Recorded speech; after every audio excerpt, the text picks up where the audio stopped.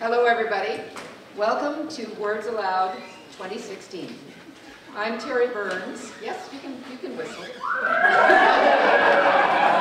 I'm Terry Burns, the Artistic Director of the 2016 Festival, and I'll be acting as your host for this evening's performance, which is the first of several satellite events at this year's Words Aloud Spoken Word Festival. Before we go much further, I'd like to respectfully acknowledge that this event is taking place on the traditional territory of the Saugeen Ojibwe Nation, which consists of the Saugeen Ojibwe First Nation and the Chippewas of Nawash Unceded First Nation. And now to tonight's program. A few years ago, Hazel Smith Leiter, she's going back to her birth name in case you're confused about that, Hazel Smith, became acquainted with Michael Crummey when she did an intensive workshop out east. Based on her glowing report, as well as Michael's outstanding body of work, we have been pestering him ever since. This year, since he was already booked to appear at the Wild Writers Festival in Waterloo this weekend, he graciously agreed to fly out a day early and spend an evening with us. Tonight we'll listen to Michael read for a while, and then we'll have the chance to ask him some questions about his work. Michael Crummey was born in Buckens, a mining town in the interior of Newfoundland, which he says is as far from the salt water as you can get and still be in Newfoundland. The second of 4 boys, he grew up there and in Wabash, Labrador, another mining town near the Quebec border. After completing a BA in English at Memorial University in St. John's, he moved to Kingston, Ontario to pursue graduate work, but decided a PhD was not for him. For about 6 months, he taught ESL in China. In 1986, Michael won the Gregory J. Power Poetry Contest at Memorial. The $500 award gave him the mistaken impression there was money to be made. In 1994, he won the inaugural Bronwyn Wallace Award for Poetry, and his first book of poems was published 2 years later. The recently released Little Dogs, from which he will be reading tonight, a mix of new and previously published work, is his 5th book of poetry, the other 4 being Under the Keel, Hard Light, Salvage, and Arguments with Gravity. In addition to his poetry, Michael has also written 4 novels, which some of you may have heard of. The Wreckage, River Thieves Galore, and Sweetland. He's published a nonfiction work with photographer Greg Locke called Newfoundland, Journey into a Lost Nation, and a collection of short stories called Flesh and Blood. His awards are too many to list here, but among them he's been a finalist for the Governor-General's Award, the Scotiabank Giller Prize, and the International Impact Dublin Award, and has won the Commonwealth Writers' Prize for Best Book, the Writers' Trust of Canada Timothy Findlay Award, and the Canadian Authors Association Fiction Award. And right now, I am delighted to welcome Michael Crummey to Words Aloud.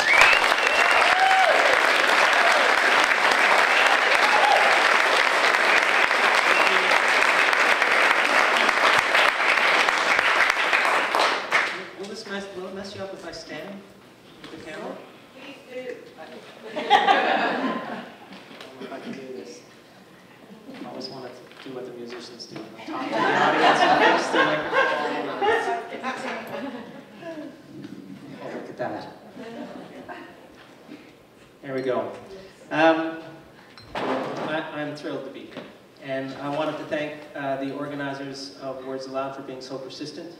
And to the folks at Coffin Ridge for putting this on tonight. It's one of the real, there is no money in poetry. I discovered to my horror. But I started writing when I was 17, and with no real expectations, but I've constantly been surprised and amazed by the invitations that I've gotten over the years to, like, just out of the blue, to would you come and do something for us? And that has always felt like a real privilege of the job that I have. I mean, some of the invitations that I've gotten, of course, have been stranger than others. A number of years ago, I got an email from someone I'd never heard of asking if I would be interested in coming to Japan to give a talk on the Irish influence on Newfoundland literature. I have no idea how they found me. I have no idea why they thought I would have anything to say on the subject. What I know about the Irish influence on Newfoundland literature amounts to what we would refer to at home as sweet fuck all. But there was no way I was skipping a free trip to Japan. So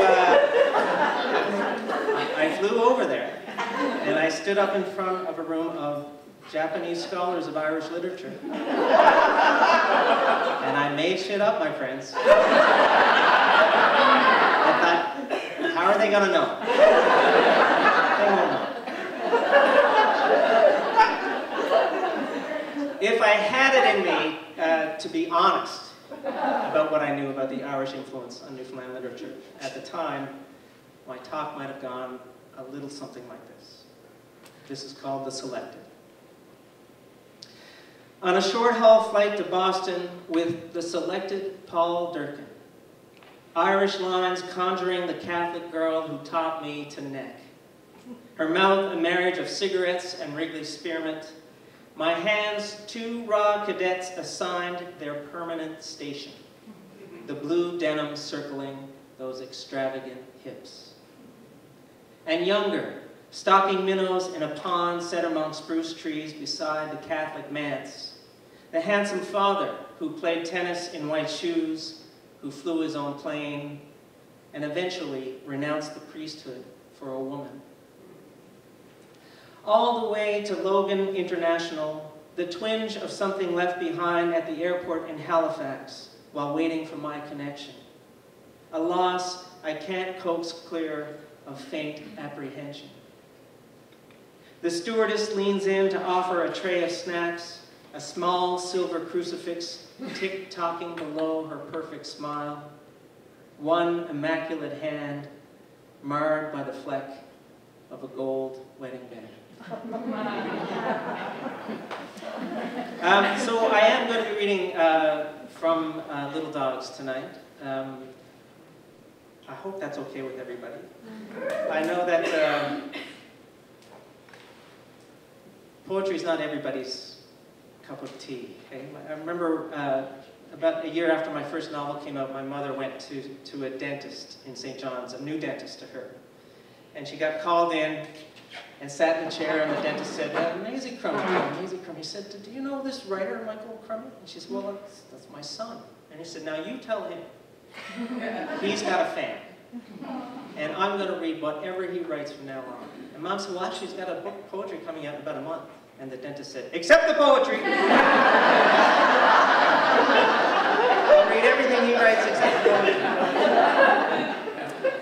So we're going to take a shot at this evening. Hopefully it'll go okay. Any dentists? As Terry mentioned, I was born in a little mining town in central Newfoundland, Buckins. It's pretty much the geographical center of the island. And it's at the end of 70 kilometers of dead-end highway. And there is nothing else in there. 99.9% of the communities in Newfoundland are on the coast because of the fish.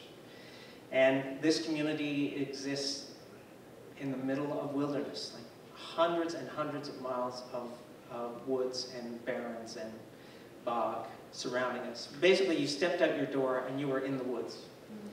And as a kid, of course, I grew up surrounded by this unbelievably beautiful wilderness that was right in front of me. And the place that my friends and I loved to spend most of our time was at the town dump. This is called the Eternal. It was where ugly thrived. Blight and galloping stench prospered there in exile. The spent and defective arrived in the bed of a flagging half-ton on a strict bi-weekly schedule. A way station between town and abiding absence, a parcel of magic and ruin we haunted all summer, casting through that wild acre of refuse in our young skin, gleaming like crows. We trawled hours through those reeking ponds of junk where the rarest prize, porno mags or pocket knives, could fairly make me sing. Rats and the eternal stink kept everyone but us well clear. It was the only place in our lives I felt like a king.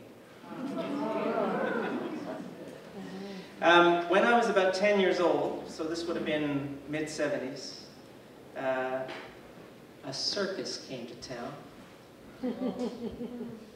You can imagine what kind of circus came to a dying mining town at the end of 70 kilometers of dead-end road in central Newfoundland in the mid-1970s. But we all went because they came.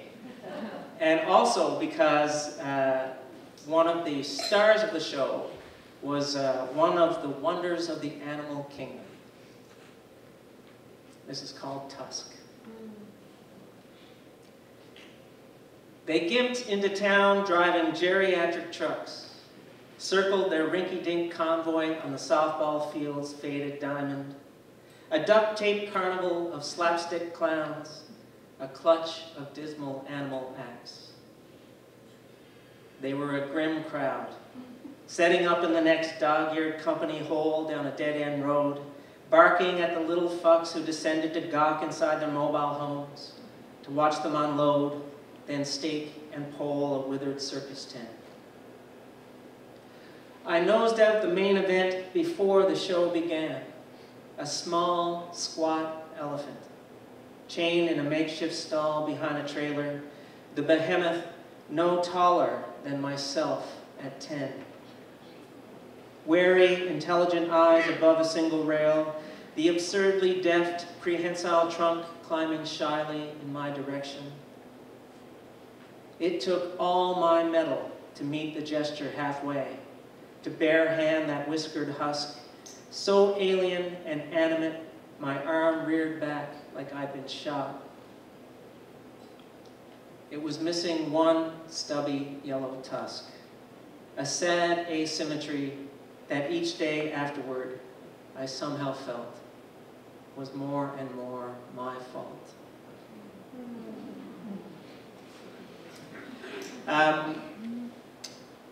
My wife is a wildlife biologist, a bird biologist specifically. She has a fan in the audience. And if you knew her, you'd all be fans. She has spent much of her adult working life on tiny bird islands off the coast of Newfoundland and off the coast of Labrador. And these are basically just rocks in the middle of the Atlantic. And they're bird nesting grounds because there are no predators that can get to them. So it's a safe place for the birds to come and lay their eggs before they head back out to sea for the winter.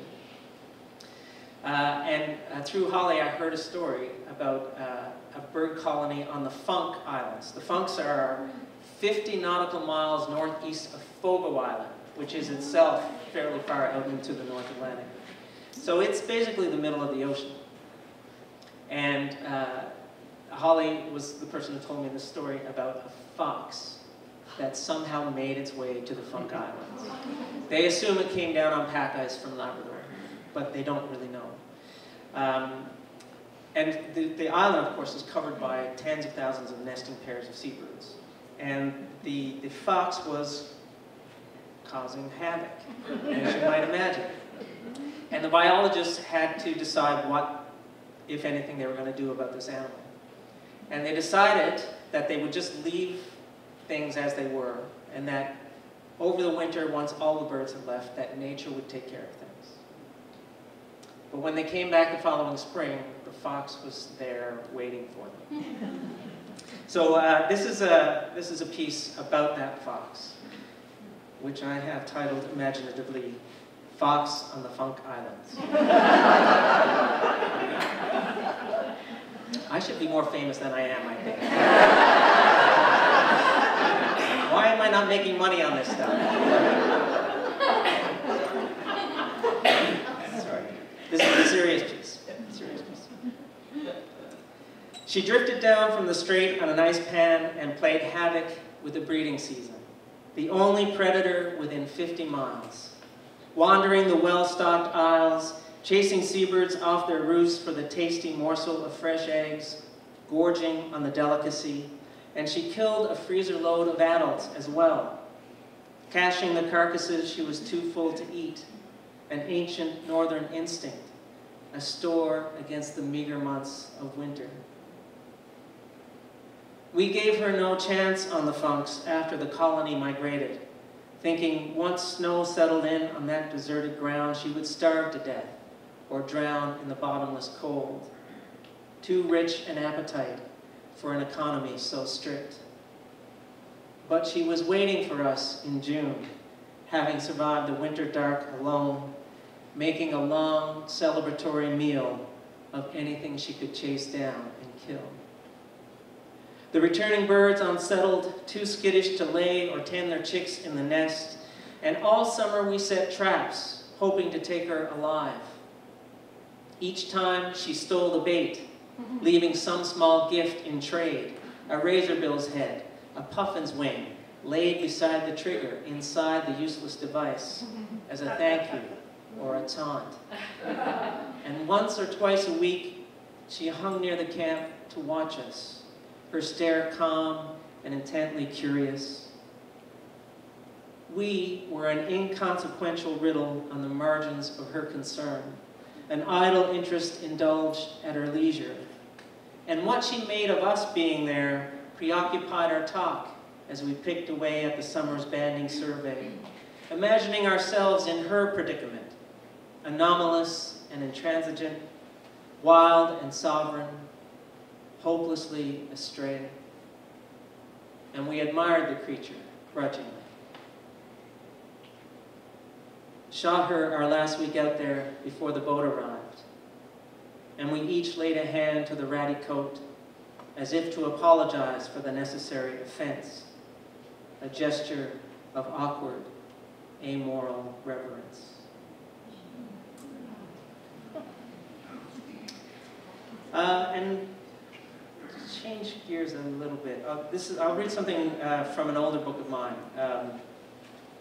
I wrote a book that was published back in '98, I think it was, called Hard Light, which is mostly about my dad's life growing up in Outport, Newfoundland in the 1930s and 1940s, and his involvement in the Labrador fishery from the time he started fishing with his father when he was 9 years old. Although he says he had it easy for the first 2 years. He didn't take on a full share of the crew till he was 11. It was a world so unlike the world that I grew up in that I've always been fascinated by. And one of the things I did when I was working on that book was I tried to write something about my grandparents, who were more or less strangers to me. My grandfather died when my father was only 16. And my grandmother died when I was 5 or 6 years old. And I don't really have any memories of her. So I knew 3 factual things about my grandparents. My grandfather was 20 years older than my grandmother. He'd been married once before, and his first wife had died. And their first child together was a boy who died about a week after he was born. So I took those 3 facts, and I spun a story around them to try and explain my grandparents to myself. And this is called Bread. It's told in my grandmother's voice. I was 20 years younger than my husband, his first wife dead in childbirth. I agreed to marry him because he was a good fisherman, because he had his own house, and he was willing to take in my mother and father when the time came. It was a practical decision, and he wasn't expecting more than that. 2 people should never say the word love before they've eaten a sack of flour together, he told me. The night we married, I hiked my nightdress around my thighs and shut my eyes so tight I saw stars. Afterwards, I went outside and I was sick, throwing up over the fence. He came out the door behind me and put his hand to the small of my back. It happens your first time, he said. It'll get better. I got pregnant right away, and then he left for the Labrador. I dug the garden, watched my belly swell like a seed in water, baked bread, bottled bake apples for the winter store, cut the meadow grass for hay. After a month alone, I even started to miss him a little. The baby came early, a few weeks after my husband arrived home in September. We had the minister up to the house for the baptism the next day. Angus MacLean, we named him. And we buried him in the graveyard in the burnt woods a week later. I remember he started crying at the table the morning of the funeral, and I held his face against my belly until he stopped, his head in my hands about the size of the child before it was born. I don't know why sharing a grief will make you love someone. I was pregnant again by November. I baked a loaf of bread and brought it to the table, still steaming from the oven. Set it on his plate hole and stood there looking at him. "That's the last of that bag of flour," I told him. And he smiled at me and didn't say anything for a minute. "I'll pick up another today," he said finally. And that's how we left it for a while.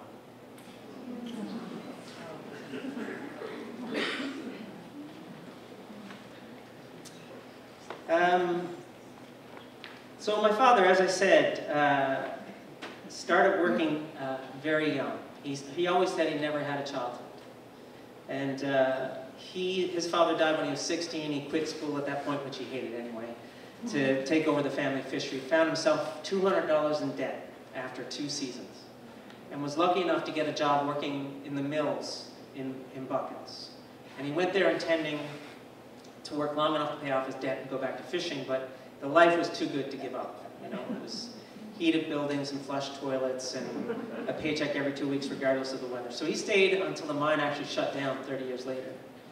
And my impression of my father was that he was one of the most contented people I've ever encountered.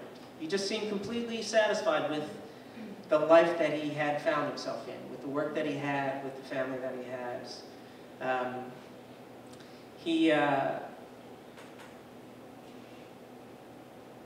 When he worked the day shift, 8 to 4, as a younger man especially, we would usually have supper 5 or 5:30, which was just enough time for him and a few of the boys from his shift to deke by the Union Hall and have a drink after work.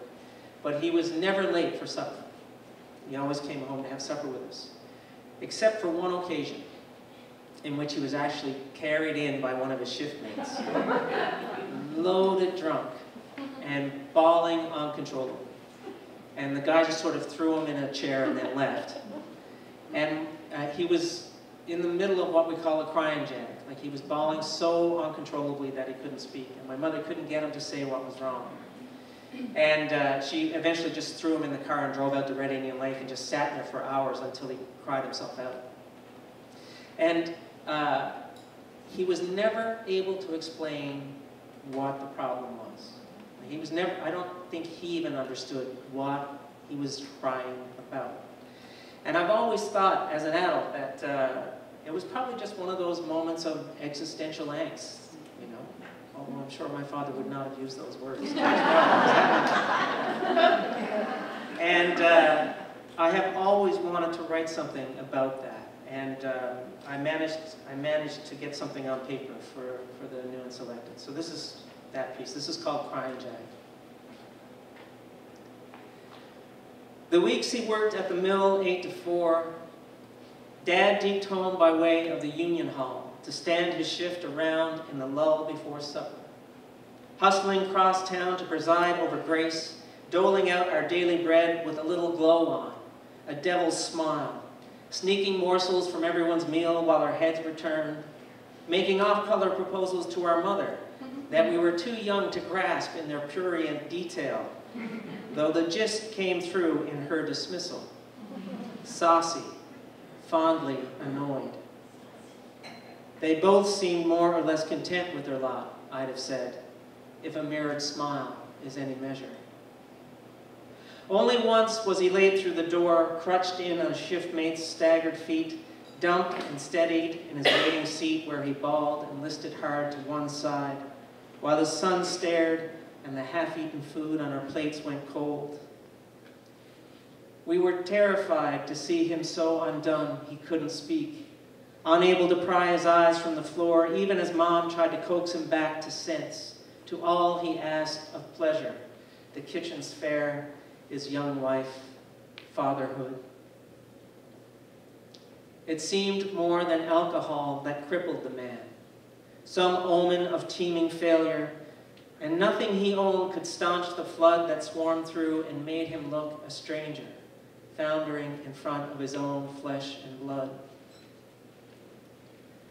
It was a mother's instinct to protect her kids that placed us under a neighbor's care while she poured her husband into the car, drove the blacktop to a gravel detour raveled through woods above Red Indian Lake, and they spent most of the evening there, watching the water strobing whitecaps, the sight like static on a radio's wave, almost a comfort, a murmuring salve, as they waited for the Jag's ragged kick to break, for fatigue to shut off the taps. There was no row, no needling the laps. As if my mother somehow understood, it was just the void, peeking through a tear in the day's fabric that ailed her passenger. The stone stare of all we stand to lose while our heads are turned. That dark lull we disregard, though the gist beds in our hearts like a seed and blooms on occasion in bald detail.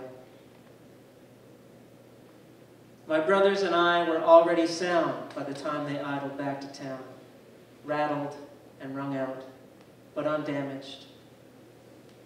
Nothing was the same except what mattered. They had a life to be lived. They managed. How's everybody doing? I got two more? I got two more, is that okay for time? All right. This is a piece I wrote for my wife when we got married 10 years ago. And of course, I wrote it, it was meant as something I was giving her on the day we got married. It was meant as a gesture of undying love and affection. And it's mostly about Dad dying of cancer. Which some people would say is typical of me. Anyway, she said yes, regardless. And this is called Something New. When test results confirmed what we feared, Dad was moved to the terminal ward. And my mother rarely left his side, all day to help him to and from his bed, to wash and feed him, rub his calves and feet. And she stayed there half the nights as well. Wouldn't give in to sleep, sat up in a chair so she could keep tabs on any sound or motion from her husband lying across the room. Her nights at home, I stayed with Dad. But once he'd taken his evening meds, I slept through till morning, unless he called. Weeks into that shift work, before he told me the sleeping pills leached clear of his system in the loneliest hours, and he lay quiet at 3 and 4, so as not to disturb his company, dead to the world on a cot near the floor.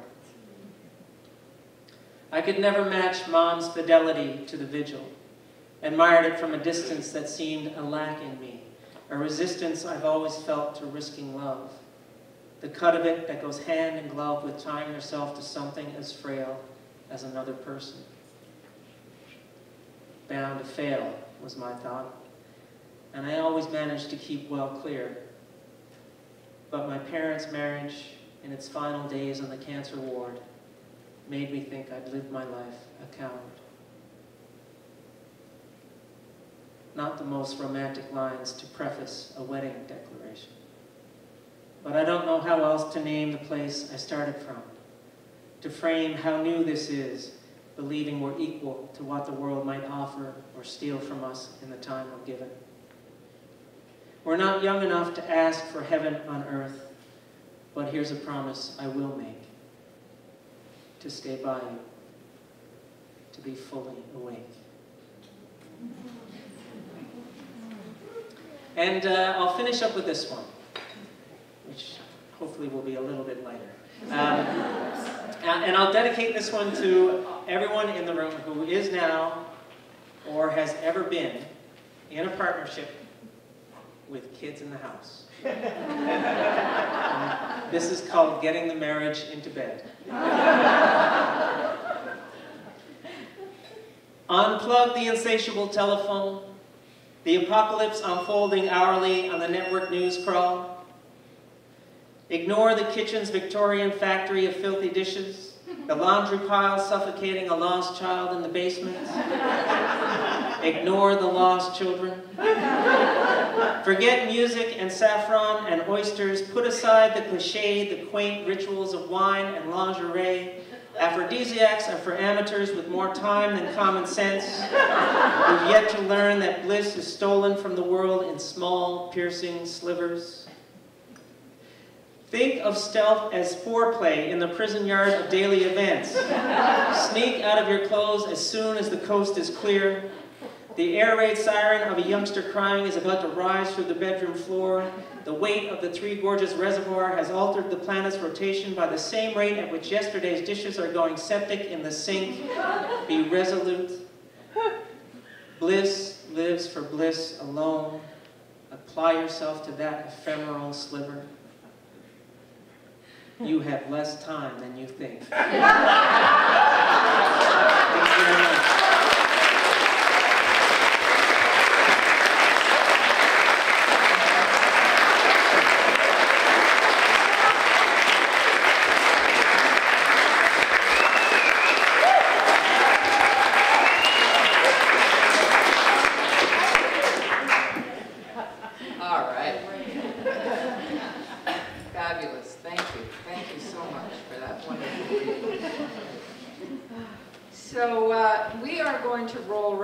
Question and answer portion of the evening. I'm going to pose a few questions and then we'll open it up to the floor. And afterwards we will mosey into the back room, I believe it is, for the cheese plates and some socializing. And then of course there are some of Michael's books up at the cache. You're more than welcome to purchase one, and you will like to sign some books? For a very small fee. Okay, and okay, so let's give it a go. So, the first question. Robert Fulford, in his book, The Triumph of Narrative, refers to the work of Mark Turner, a University of Maryland researcher who maintains that telling stories is not a luxury or a pastime, but a part of developing intelligence. Stories are the building blocks of human thought. They are the way the brain organizes itself. If this is true, what happens when someone develops without stories? Is that part of the quote, or is that a question to me? Do you agree with the statement, first of all, that stories have that role? I mean, that's certainly my experience of the world. And it seems to be universal, like from what I've seen of people and communities, that storytelling is not just something to pass the time, right? That in fact, storytelling is what makes us human, I think. That our understanding of who we are and our place in the world is an act of storytelling. And that I think part of the reason we need storytellers and artists is because they are the people who end up telling us what our place in the world is, you know. Like I did a lot of Canadian lit studies before I dropped out of university. And one of the big things they talked about in that was how when Europeans first settled in Canada, the stories that they brought with them from the old countries didn't fit anymore. Right? The world was so different that those stories didn't really make sense. You know, like if you're going to wander lonely as a cloud in northern Canada, then you're going to die. And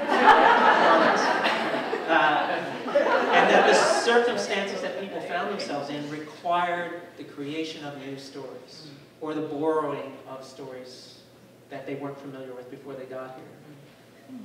And I think that's true at every level. I think that's true for people as cultures, as large cultures. I think that's true for people as communities. That's true for families, and that's true for individuals. Like, we don't exist without storytelling. Storytelling is what we are. I mean, a lot of people go around trying to come up with something to say, this is what separates us from the animals, which I think is kind of a stupid undertaking. But language was always one of the, there was the opposable thumb and then there was language, right? These were the two things that they used to say, and none of which holds any water. But I think the biggest difference between people and other animals is storytelling, is this ability to create, to ask why and to create a story to try and answer that question. I have no idea if that has anything to do with what but that's all I got. Okay, so a lot of your work stems from stories you were told as a boy by your father and other relatives and members of the community. Are the stories still being told, or is there a fear that if they aren't recorded some way, they will disappear with the way of life? Well, I mean, when you ask, are the stories being told, still being told? Stories are still being told in Newfoundland, for example. That's, I mean, that tradition goes on. But Newfoundland is different. So the stories that are being told are different stories. And I think it is true that if the stories that I heard growing up are not recorded in some way, that they will disappear.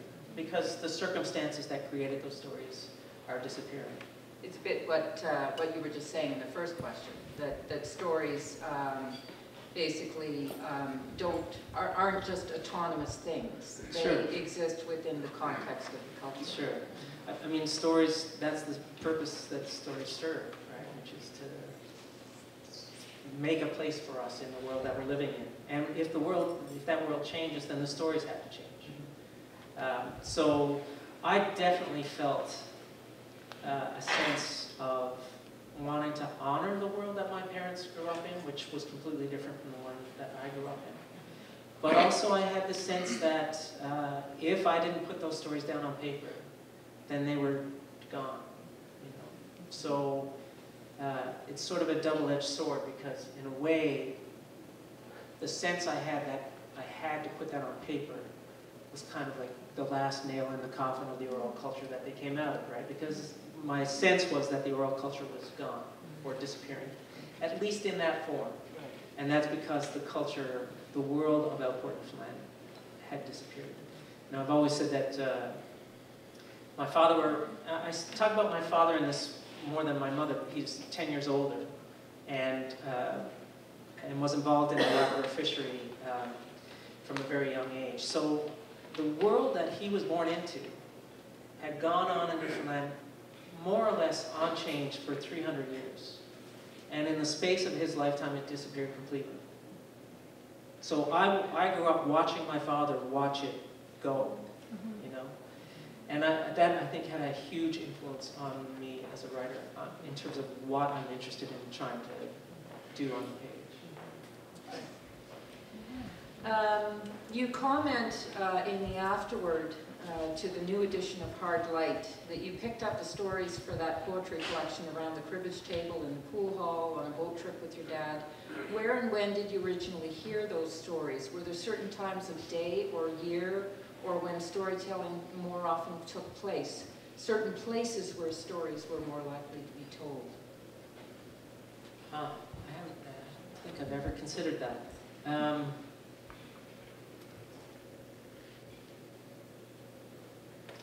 I mean, I feel, I mean, I had no notion that I wanted to be a writer until I was in my first year at university. But I feel like I was picking things up for years before that, without knowing why I was doing it. I mean, I remember hearing my dad tell a story when he was a boy fishing in Labrador. The real work of the season was during the capelin scull, when the capelin are these smelt that the cod feed on, and they would come in to spawn on shore, and the cod would come in close to shore after the capelin. And that made or broke your season. So that was a 3-week period where you didn't really sleep, maybe 2 hours a night, 3 hours a night.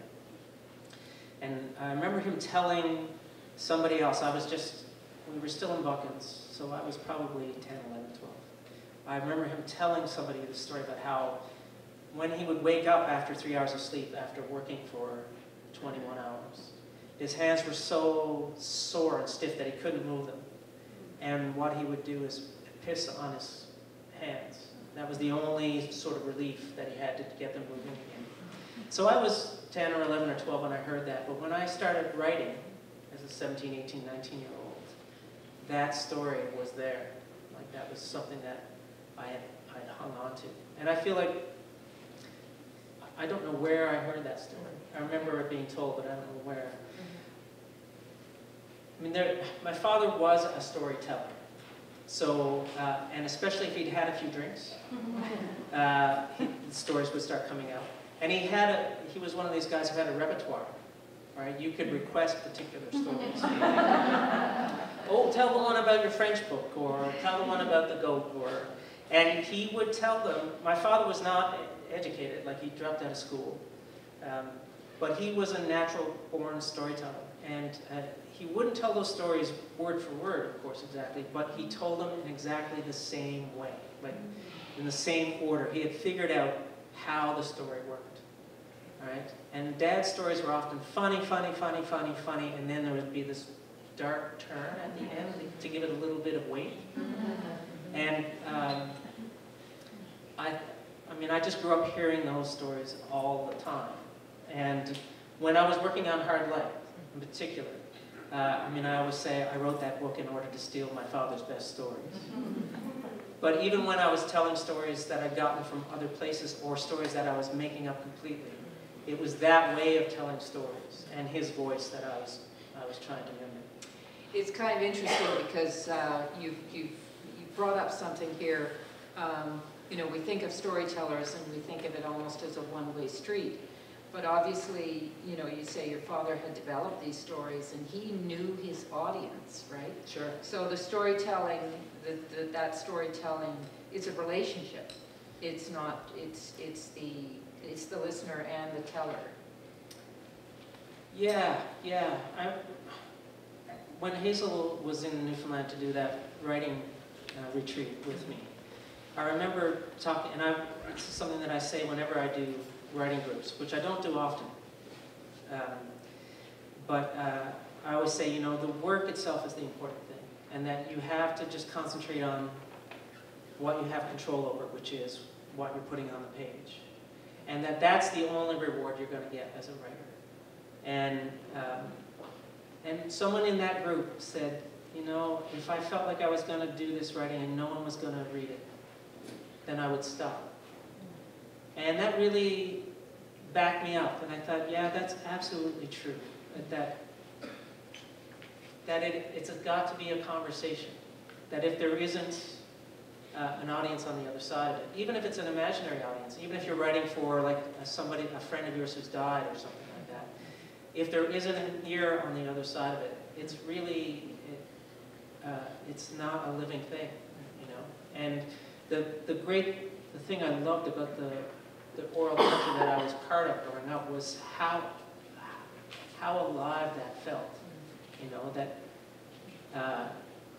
to sit in a room with a bunch of adults, and of course I was a kid just sort of taking it all in, but to sit in a room with a bunch of adults where they just go around the room and everybody takes their turn telling these stories, and they're laughing their guts out, right? Or half crying because they're talking about somebody gone or whatever. It just felt like such a living, yeah, it felt like they were completely alive in the moment that they were sharing, you know. And writing for a living is a different thing. But still, I love hearing from people who've read the books who are still carrying those books in their heads, because it makes me feel like there is a conversation happening out there in the world. And I've also learned to love these kinds of events, particularly because there's an ear on the other side of what I'm doing. And that is a really gratifying thing. Let's see here.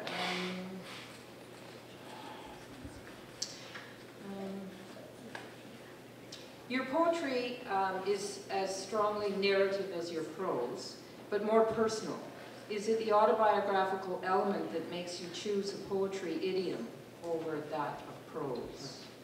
And in a related question, how much of your poetic I is really you? Do you sometimes fictionalize your poetic narrator?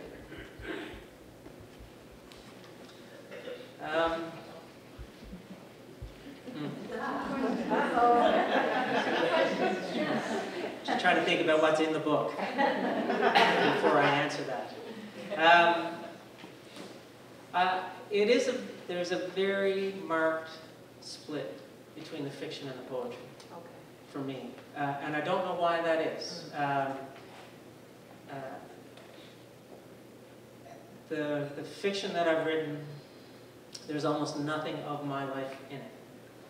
And if there is anything of my life, it's just like a detail or something that fits the moment that I'm writing.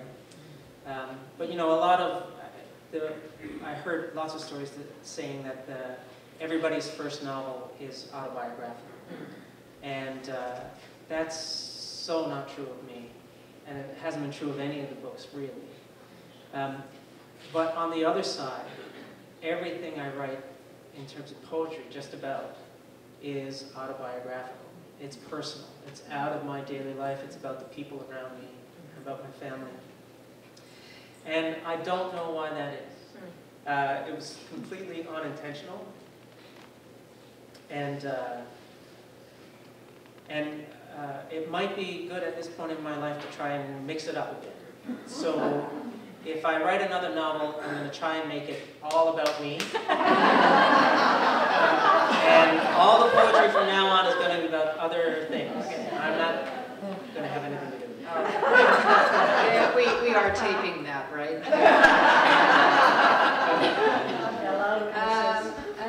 Let's see. In some of your novels, going to the novels now, I find a tension between the fluency of the storytelling and the obvious debt you pay to that tradition in the culture, and the inarticulateness and taciturnity of many of the characters, their lack of access to their own motivations. You want to comment a little bit on that? No, I'd rather not. No.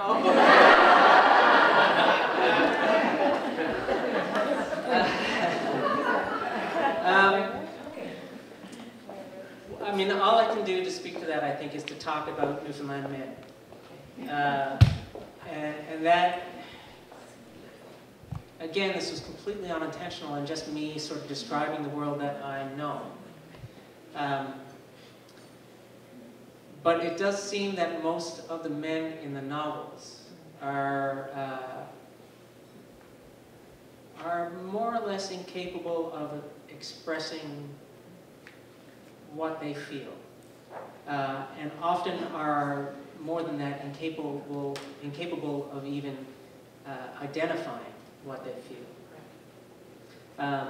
You know, in the case of Moses Sweetland, he's somebody who feels things very intensely and acts on those feelings, but could not explain even to himself why he feels the way he does. And that is how I see a lot of the men that I grew up around as a boy, in opposition to the women, who were quite capable of talking about those sorts of things, and quite capable of dealing with the world in those terms. So it's a very peculiar, Newfoundland's a very peculiar culture because it's very traditional in many ways on the surface. The man is the head of the household. You know, my mother, I remember her saying to me when I was younger that she felt that a woman should follow a man in all things. But that is not how it goes down in the real world. And that is not how it went down in my house when I was growing up, right? And I think that, and this is not true of all places in Newfoundland, obviously, but in many parts of Newfoundland, I feel like these communities are closet matriarchies. And that, in fact, it's the women who make the big decisions. And then allow the men to make the public statement on what decision has been taken.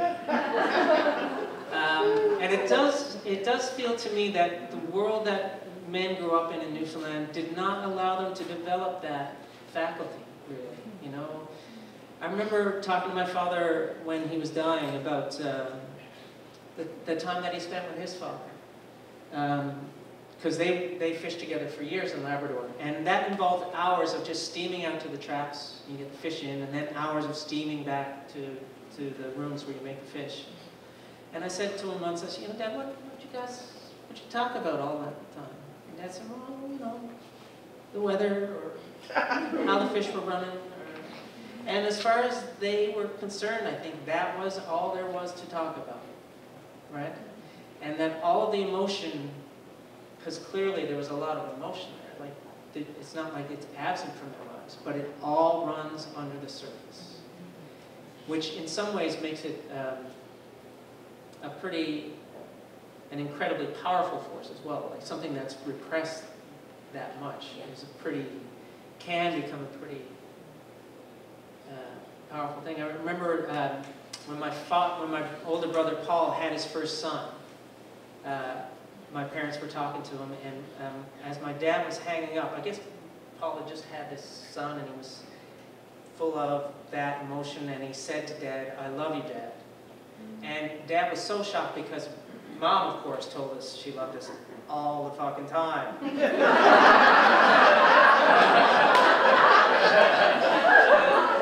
But Dad had never said it. Right. I mean, I never doubted it.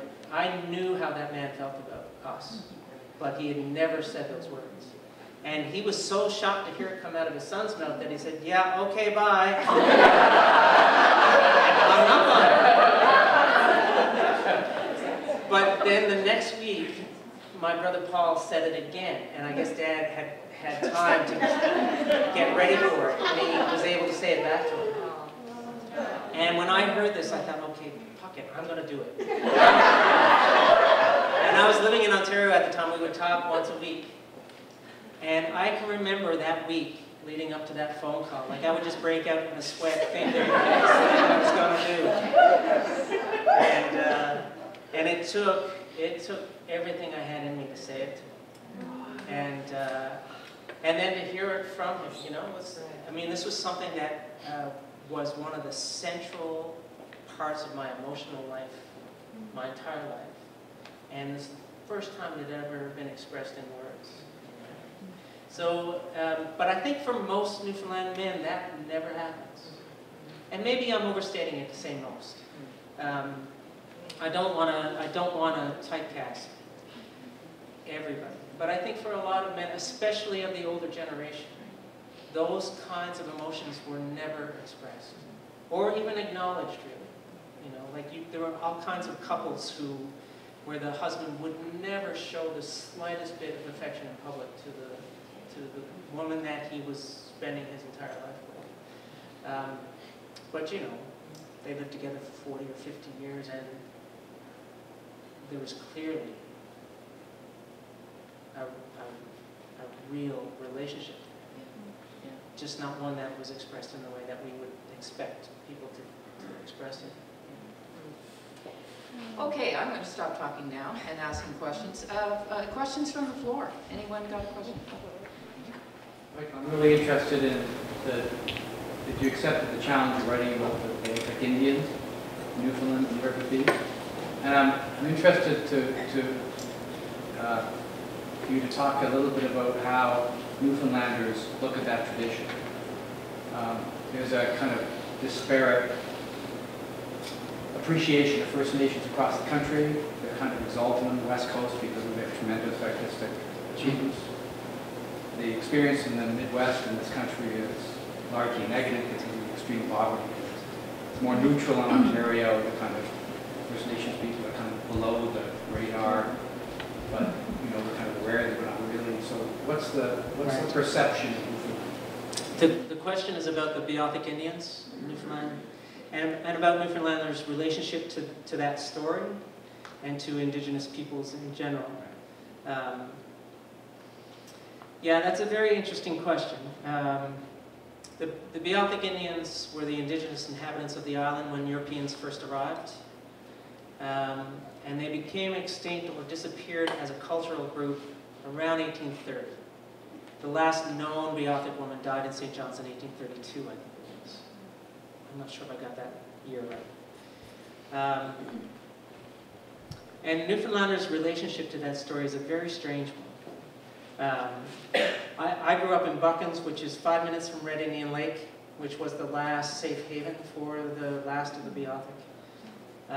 And in a weird way, that story was all around me when I was growing up. You know, we had a cabin on the lake.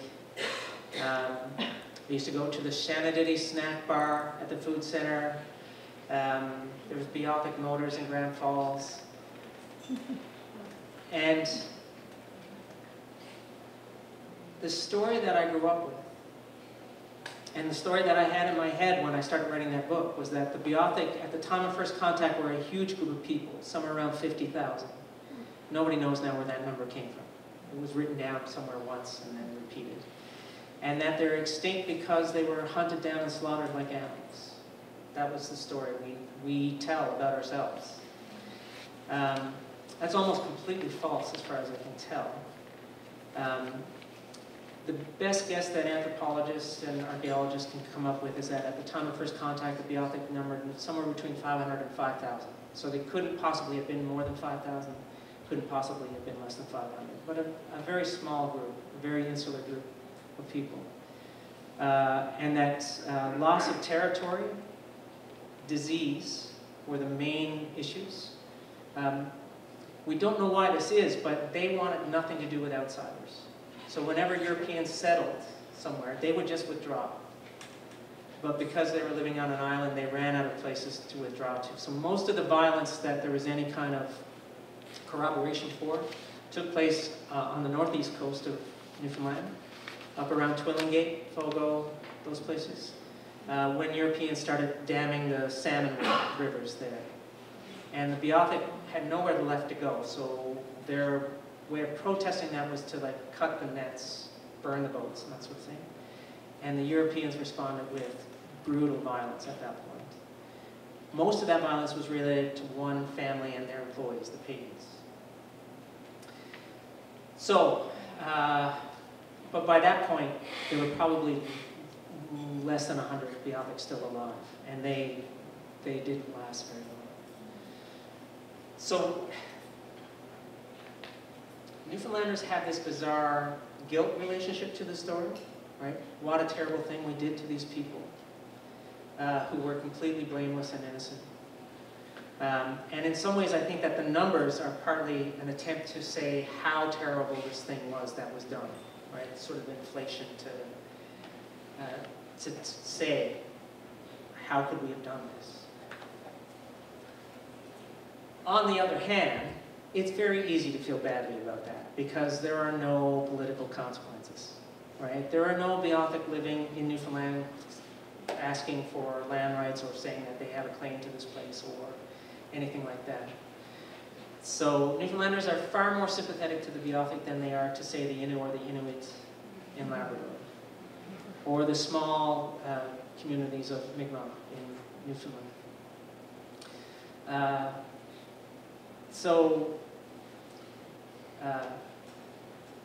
I don't know if that answers your question or not, but that's sort of where my take on that Newfoundlanders almost have a proprietorial relationship to the story. Like they feel like it's their duty to keep the memory of these people alive almost.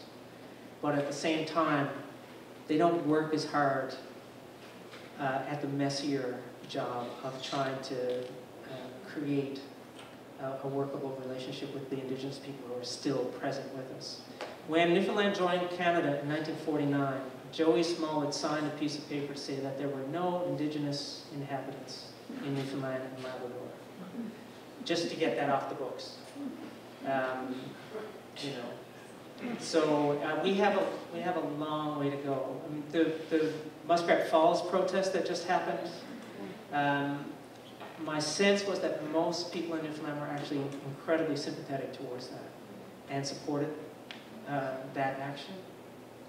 But I think that that's a new thing. Like I think that generally the relationship has not been great. Anyone else? Yeah. Michael, I was at Piper's Sprint at the same time, and one of the strong memories that I had was of the immense humor that pervaded that whole week with you and Lisa Moore in particular. And so I wasn't surprised to see that same blend of humor and heart and humility for today. But I'm wondering, is that just, you know, my luck encountering a few Newfoundlanders with that spirit, or is that a part of the Newfoundland culture? Right. I think it's part of the culture. I think that, you know, when I was talking about my father and his friends sitting around talking, and most of what they did was laugh. And really, people only had themselves for entertainment, you know, and that's, and if you can't make people laugh, then you're letting down the sod, really. And so to me, it just feels endemic to the place. Like it's just part of what you learn. Part of what you learn about how to relate to people is trying to make people laugh, or seeing the funny side of any situation you might find yourself in, regardless of how dark that is. So yeah, I like to think anyway that that's part of who I am, because that's part of the place I come from. Anyone else? I want to know, when you wrote the ending of Sweetland, did you have that, is that the way you thought it was going to be from the very beginning? Right. Or was that a process? Like, Yeah. how? The question is about the ending of Sweetland, and whether I knew that was going to be the end of the book when I started, or if that was something that came through in the process of writing the book. Generally, with the novels, I have a pretty clear sense of what the ending is going to be before I start, just because I don't know much else. So that is my way of guiding the decisions that I make, is sort of like, am I still pointing towards this end? With Sweetland, though, when I started, I didn't really know. Like, I had some vague ideas that I wasn't really convinced by. And I think I was probably halfway through the first half when it struck me. It was one of those moments where I was like, of course that has to be the ending. And I mean in real detail, too, like in terms of exactly how that would unfold. And really, after that, the book was the most pleasant writing experience I've ever had. Like, every day was easy, it felt, because I knew exactly where I wanted to end up. So. Was there a question back there? Or? Yes. I hope I didn't hear you correctly when you said, if I write another novel. I hope you didn't either. In the lore, a novel which I really enjoyed, and the issue of With the Whale, is that a story that was handed down to you, or something that just came to you as you were writing? So for those of you who don't know, Galore is a novel that opens with a whale beaching itself in this tiny community, and as they're butchering the whale, they find a human in the belly of the whale, who then sort of becomes one of the main characters of the book. And then after that, things get really crazy. So the question of where did that come from? Galore, in many ways, felt like the book I was meant to write. Like, when I was doing the research for that book, my idea was I wanted to get all of Newfoundland into one book. And so what I did was I spent a lot of time at the archives, I spent a lot of time reading community histories, I spent a lot of time just talking to people.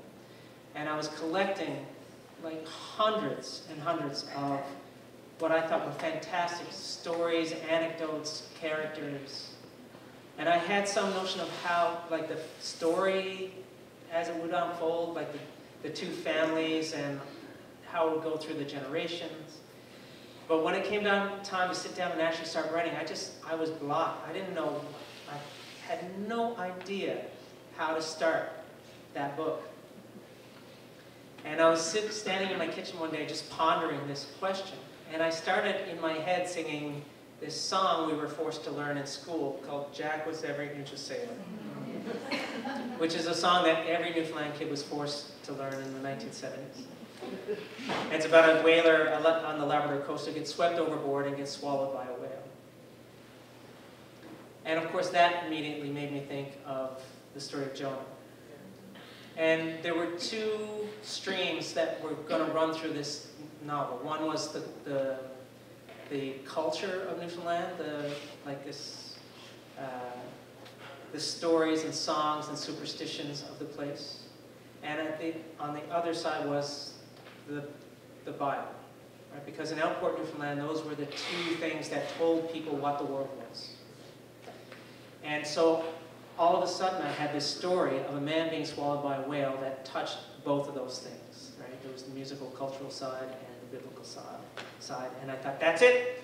I'm going to start with a guy being swallowed by a whale and popping out on the beach. And I knew nothing else besides that. But I just thought, I'm just going to go for it. So I had a lot of that first 100 pages was me trying to figure out who the hell this guy was and how he might fit into this story. So that's where that came from. Oh, it was a wonderful novel, thank you. Thank you. Are we ready for cheese plates? Yes. All right. Let's wrap this up then. Everyone, please, round of applause.